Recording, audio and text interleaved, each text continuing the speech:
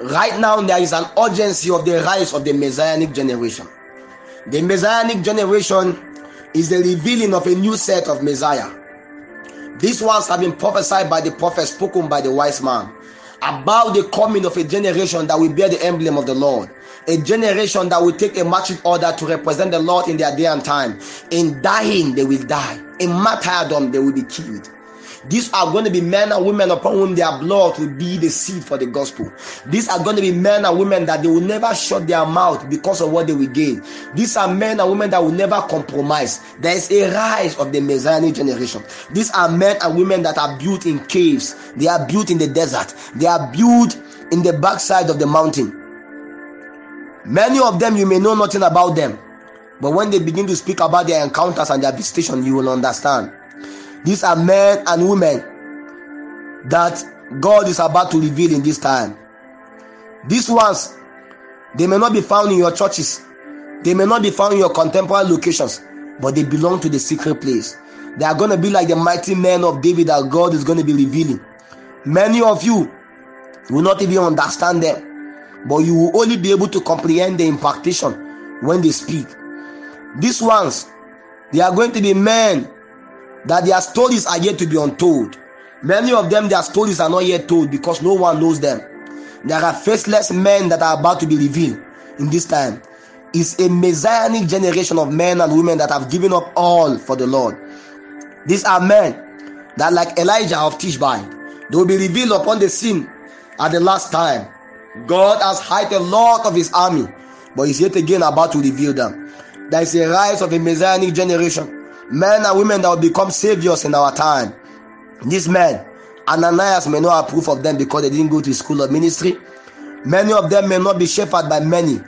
I assure you, their shepherd was just the Lord. It will amaze you. It will amaze you. They will be like the egg that is hatched in the hatchery, that may not have actually a mother, but somehow they have the same kind of temperature, the same kind of energy for them to be hatched. These are men and women that will be like David. They went through all kinds of things. The things they went through make them destitute, deserted, and their desertion and their debt make them to return to the cave of Adullam. Upon the cave of Adullam, they are schooled by the immortals. These are men and women that could not find the definition of their calling in keeping to a book they read. These are men and women that could not understand their calling. They cannot define themselves in keeping to fivefold operation. They find themselves confused because in their confusion is the definition of who they are. These men were not public enough for their process to be known by men. No.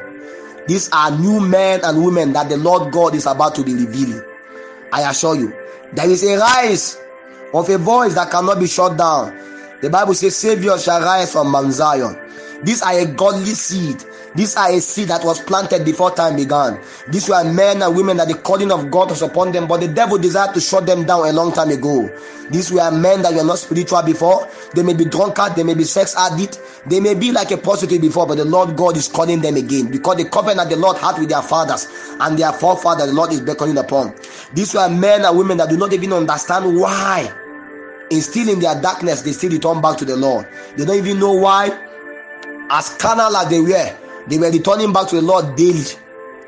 These are men that may not be accepted within the church walls, because one of the greatest enemy of the church in this time is not Muslims, it's not Boko Haram, but it's the disunity in the body of Christ itself.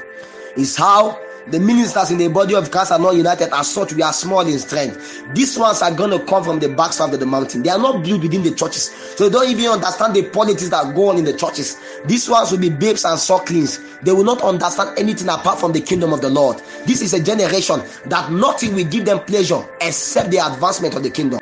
If you read the book of Obadiah 1 from 1, so the vision of Obadiah, thus says the Lord God concerning Edom, we have had a rumor from the Lord, and an ambassador is sent among the heathen. Arise ye, and let us rise up against her in battle. Behold, I made thee small among the heathen. Thou art greatly despised. The pride of thy heart hath deceived thee. Thou that dwellest in the cleft of the rock, whose habitations is high, that said in his heart, who shall bring me down to the ground? Thou that exalt thyself as the eagle, and thou that set thy nest among the stars, thine will I bring thee down, says the Lord. If you go to verse 17, he said, but upon Mount Zion shall be deliverance, and there shall be holiness, and the house of Jacob shall possess their possession. 18 says, and the house of Jacob shall be a fire, and the house of Joseph a flame, and the house of Esau for a stubble, and they shall kindle in them and devour them, and there shall not be any remaining of the house of Esau, for the Lord has spoken it. And they of the south shall possess the mount of Esau, and they of the plain the Philistine, and they shall possess the field of Ephraim, and the field of Samaria, and Benjamin shall possess Gilead. And the captivity of this host of the children of Israel shall possess that of the Canaanite, even unto Zarephath. And the captivity of Jerusalem, which is in Cephas, and shall possess the city of the south. And saviors shall come out up on Mount Zion, and to judge the mouth of Esau, and the kingdom shall be the Lord. What we saw here is how a people that decide to exalt themselves beyond the lifting of God, the Lord will bring them down. Any man that decides to put himself in a place where God did not put him, the Lord will humble him down. Any man that God lift up, nobody can bring down. But any man that God bring down, no one can lift him up. You must understand that it is God is the one that make men strong, and is the one that can make men weak. God can lift you, and no one can bring you down. But if God decide to take you up, no man can bring you down. But if God decide to bring you down, no man can keep you up. If any man try to keep you up, you together with the man that want to keep you up will go down. That was the story of the house of Esau. God lifted them up, God brought them down. And when God began to bring them down, he decided that all of them go down. There are times when the Lord himself decide that a generation be wiped out. There are times when God himself exalt the house of Israel, but there are times when himself bring them down. The captivity that before the house of Israel, most time it was God. If not because God give them up, they would never have gone down. And that was why Jesus Christ appeared before the council, and he let them understand that it is not you that brought me down, because Pilate felt he was the one that brought him down. He said, no, it is the Father himself that decided to bruise me, and him that bruised me, he will lift me up again. Even if I want him to rescue me now, I will beckon upon legions of angels, and they will break the protocol of heaven to ensure that I'm delivered. But he decided to keep it silent. I need you to understand that right now is a time when the Lord God is revealing men. These men might have been brought down by men, but God is lifting them, because God has a recovery system. The recovery system of God is the rise of a Messianic generation, an Omega generation that will have in themselves the strength of the Lord for a generation. At every season in your life, God will take you through a process to confirm certain level of authority and realms in you.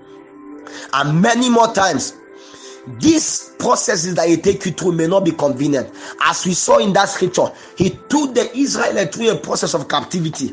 Afterward, he began to deliver them by the rise of a generation. That sometimes God will bring you to captivity and yet again deliver you out of captivity. It is his strength at working to bring you out of captivity.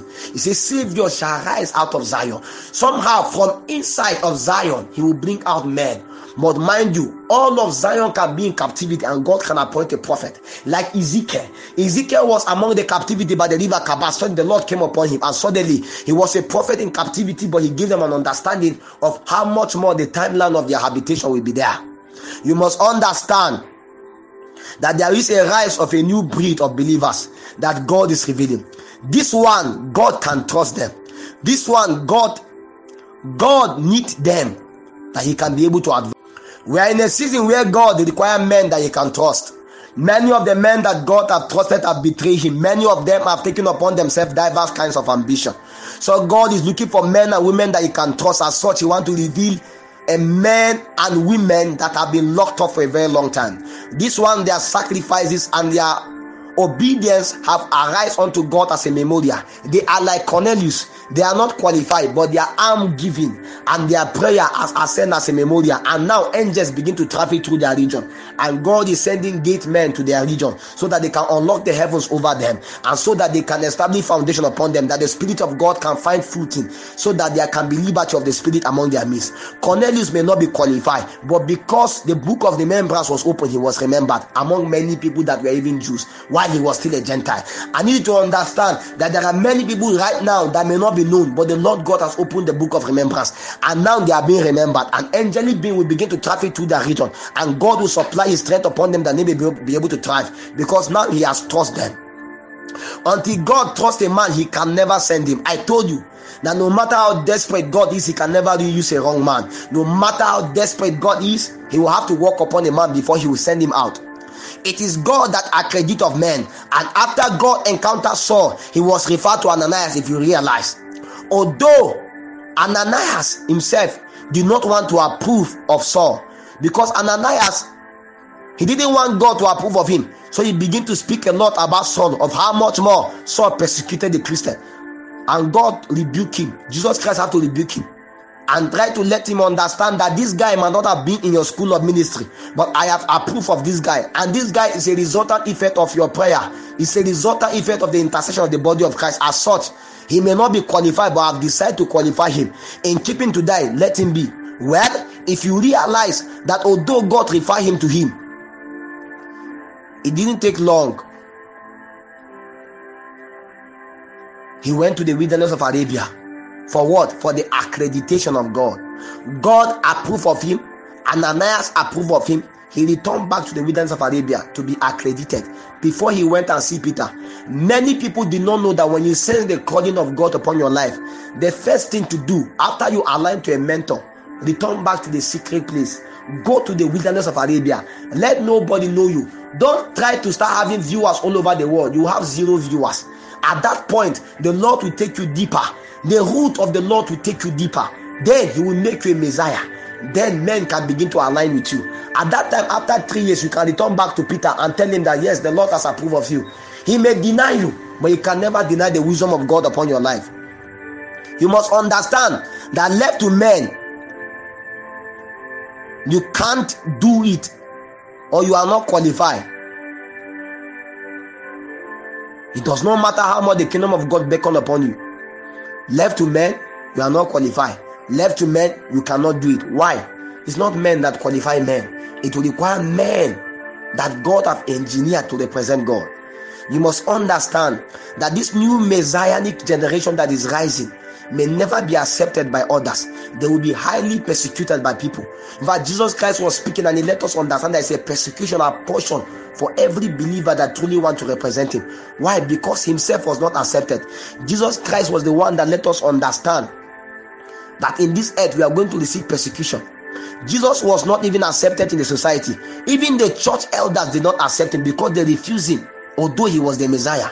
You must have to be able to understand that there are men and women today that you may never see them in your churches or any ministry, but they are in the cave and the secret place for many years. These are men that God is going to be revealing. They are in the backside of the desert and the mountains. These men, nobody knows their story. There are men whom their stories are yet to be told.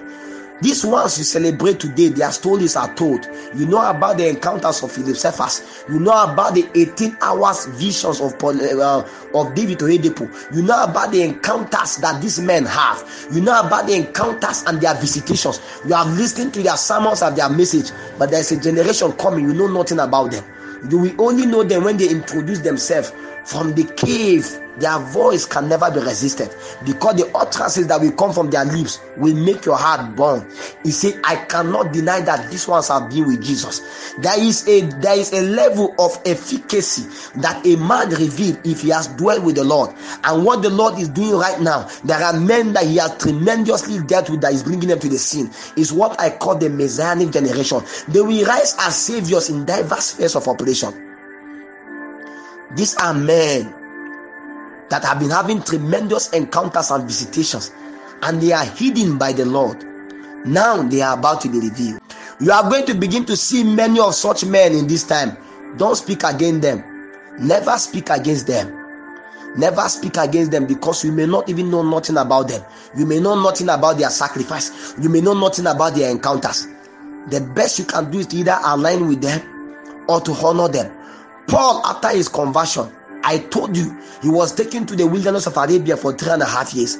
This was what made him. It was not because Ananias lay hands on him. It was not because he went to a school of ministry. It was not because of what Gamaliel did. No. The same thing with Elijah. Elijah was a Tishbite. We never heard about how he was built, but we know that he was a man that remained with the Lord. Just like an egg that was hatched in a hatchery alone, you may never even know that this egg was in the hatchery. In fact, because there was no hen that would truly have actually been able to cover the egg, but there was a condition that egg was subjected to, that condition looked like a womb. It was the womb of the spirit that incubated that egg and allowed the egg to hatch a chick. The same thing, there are men and women today that look like outcasts. Many of them, their parents call them failures. Their parents cast them away. Their father say you are mad. Their father say they are failures. Their mother say they are failures. They may look like vagabonds, but these are men and women that the Lord God is incubating the womb of the spirit. They don't even know why their life right now is in confusion, but the Lord God is defining again his operation upon them, so that he can give them a voice among the body of Christ. These men are men that went back to the Lord when everything failed them. Like David, they are schooled in the cave. David was the last born in his family, but do you truly tell a last born to go and take care of cattle and sheep in the wilderness? David was a last born, but he was not loved even among his own peers. His own parents rejected him, and that's why he said, when my father and my mother rejected me, the Lord was my Lord, the Lord was my God, the Lord was my father and my mother. How can you send a last born to go and take care of sheep? Every last born is given coat of many colors, but this one was sent to take care of sheep, was sent to endanger certain kinds of things in the wilderness. It was there that he was schooled by the Lord. That was his own school of ministry. That was where he killed the bear. That was where he killed the lion. And when he met Goliath, it was easy, because the Lord God of covenant is the same yesterday, today, and forever. These men will not be public. You may never know about their strength, but you can never deny their encounters in the Lord. Yes, they will come to limelight by their alignment to the fathers, because they will soon be given the right hand of fellowship, because these men are encountered in the spirit by men. There are many men you have been encountering the spirit. Many of you are having encounters you can't even understand. You are seeing men and women in your dreams you can't even know. It's later on you now see them in life and I have seen this person before. Yes, the person has been in the spirit. He has been in the wilderness, but the Lord is beckoning upon you that this one has a dimension you need to actually encounter. I told you, men are gates. Certain level of operations in God, men are custodians of it, and until you encounter them, you may never be able to know it. These men will become what they will be by the grace of God. By that grace of God, it will grant them the privilege to labor. They may not be present in your church, they may not attend your Bible school, but the strength of God is in their life. There are times when men become inconsequential in the building of men. That is when God wants to raise a prototype. There are times when God wants to raise a prototype. It was like the time when God was at working in the act of the apostle. God kill anyone that is not aligned. So Ananias and Sapphira became a victim of the judgment of the Lord because a prototype was about to be raised. There are times when God judged speedily, because at that time he does not want a generation to look at you as an example. There are times when God built men that he doesn't involve men. Why? Because men cannot call men to do the work of God. It will require God to call men to do his own work, and men cannot build men. It's God that build men. Men can never ordain men to do the work of God. No, there is the ordination of men, but there is the ordination of God. This Messianic generation may not be ordained by men, but they are going to be ordained by God. Before men ordain you, ensure that God ordain you. If you want to be part of this generation that will herald the new move of God, seek for the ordination of God first before the ordination of men. If men ordain you, God can reject you. But if God ordain you, men can never reject you. These are men that the ordination of God is steadfast. Who ordain apostles? Who ordain prophets? In scriptures, men cannot ordain this. These are graces. These are graces supplied by the Lord. Men ordain bishops. Men ordain deacons. Men ordain reverends. But the true grace of the Lord upon a man is defined according to the area of his calling and according to his build-up in his schooling and the spirit. You must understand that a prototype is being raised now of a Messianic generation. These are men that will become solution providers. They will shock many. They will amaze many. They will become like the Samuel, the younger generation. The fathers must have to align to them, because God just want to walk with them in this generation. Somehow God have interest in the younger generation. There has never been a time in history where God walked with the younger generation like in this time, where young men and women are heralding the affairs of the kingdom like never before. Yes, these men will not be immune of mistakes. These children will not be immune of mistakes, but you cannot deny the strength of the Lord upon their life. Yes, they will make many mistakes, but the Lord God is going to equip them. The Lord God is going to be making them a voice to a generation. Now, these men are going to be accredited by the immortals in the spirit. Their accreditation is as a result of their encounters, their visitations, and the school in the spirit where will they belong. The same Lord, the same spirit, but diverse areas of pathways of accreditation. You must understand that in the realm of the spirit, the way God equipped men is strange.